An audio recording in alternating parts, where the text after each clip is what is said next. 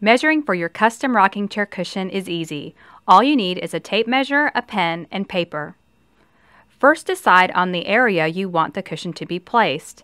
Then begin measuring.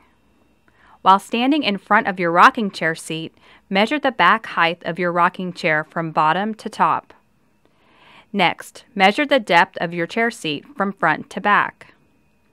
Now measure the width of your rocking chair seat from left to right. Now consider how thick you want your cushion. Our standard and deluxe rocking chair cushions come with your choice of 3 to 8 inches thick. Once you have chosen the thickness of your rocking chair cushion, remember to subtract the thickness of the bottom cushion from the height of your back cushion. As you enter in your dimensions, remember, we only accept whole or half-inch increments for the measurements of your cushion. Your finished product will be within a half-inch of your provided dimensions. If you have a rocking chair that does not meet our standard shapes online, you will need to make a template. Refer to our how-to guides to learn how to create a template. If you need help or have any questions, please contact our friendly customer service department.